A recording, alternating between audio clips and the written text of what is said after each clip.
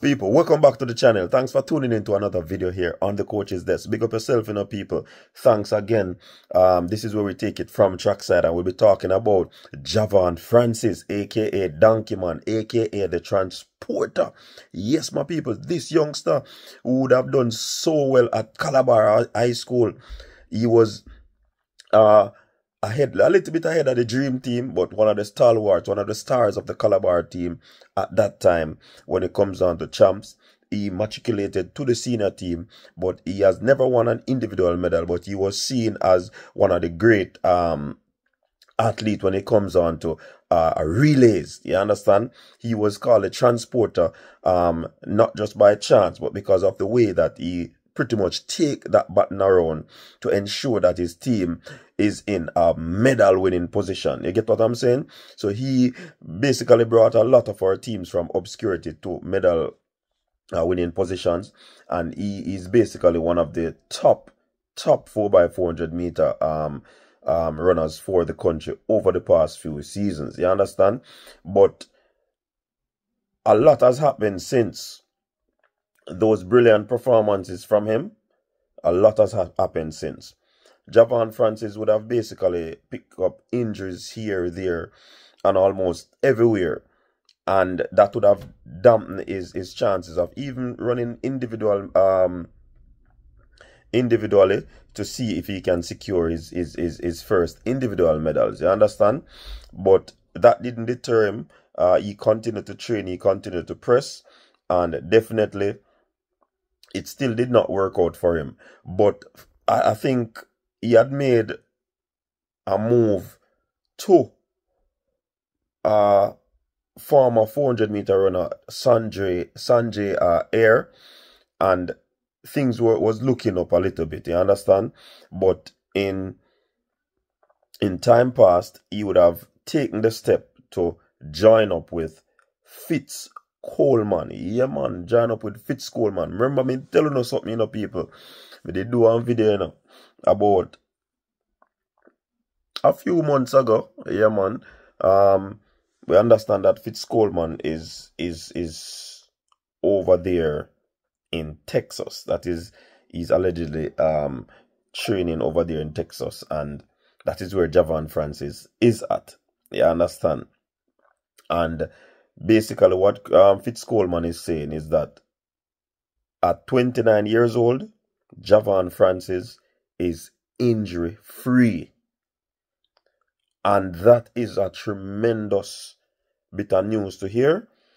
And pretty much he's indicating that since that is happening, it is very significant. Why? Because he believes that since this has happened, it has put the youngster, the quarter miler, the transporter in a very good stead to make the Olympic team. Not only to make the Olympic team, but to try as best as possible to get an individual Olympic medal. So that's the aim. That's the aim. And of course, you know that in order to do that, you have to go through the likes of the Jamaica trial, which is similar to the Olympics.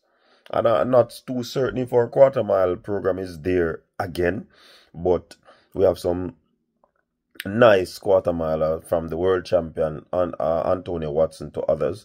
So it's pretty much going to be a daunting task for Javon Francis. But with him not being injured, and with a big heart that he has, trust me, it not gonna be a pushover. It not gonna be one of those things where them are gonna have them way, like Burger King when it comes down to Javon Francis. So once him fit and ready, still no trouble. You understand? He was devastated when he did not make the trip last year. You understand? To Budapest. Drop out of the semifinals. But according to Javon, he's focused and he's in very good physical condition, and definitely now is the time. You understand? He basically say right now one of the things is rightly sure is that he's very strong, and we have to put in a very good platform for his general conditioning. So there was a good background work that he put in, and definitely look like it appear off, you know, you understand? So he has been off the charts for a while, and so we're not rushing him. That's what basically they are saying out there, because he needs to build back and get himself fine, as he is new to me and I am new to him. I do believe that he's still has a lot left in him, says Mr. Coleman, Coach Coleman. Everybody that gets Javon Francis said the same thing, say him have a lot in him. Is this year the time when him can unearth that? I want to say. No. Let us see. Let us see. 29 with the plethora of talents out there on the circuit in a 400 meters.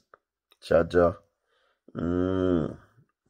But can't fight a man for have a big heart like Javon Francis. Can't fight a man who has not reached his peak, who many probably believe has not reached his peak.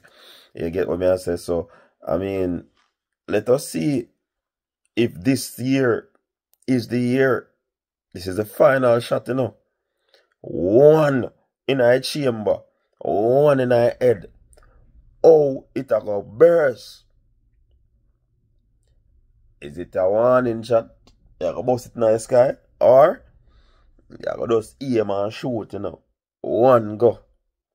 You get what I say? So we wish Javon Donkey Man well, and we hope that Coach Coleman can really bring him to a place that no one has ever brought him. The very fact that he's injury free, let us see if this can happen. You get what I say? People, what do you think about it though? What do you really think about it? So the things that Javon Francis can forward and deal with the thing. What do you say? Yo, don't tell me what go on, people. Don't tell me. You understand? You know one thing the coach say? Special attention need to play to the pay to the mental side. Yeah, I get what I say? That aspect we all know is essential to life, not just competitive sport. So a lot of times the athletes they might go through stuff and people might take it for granted that them good. But trust me, sometimes them not good people. But wanna just tell me what you think about this update. Javon Donkey Man Francis update. What you think? Wanna think same can go to Olympics go win a medal? Tell me what you think. Until next time, people. Big up on yourself now.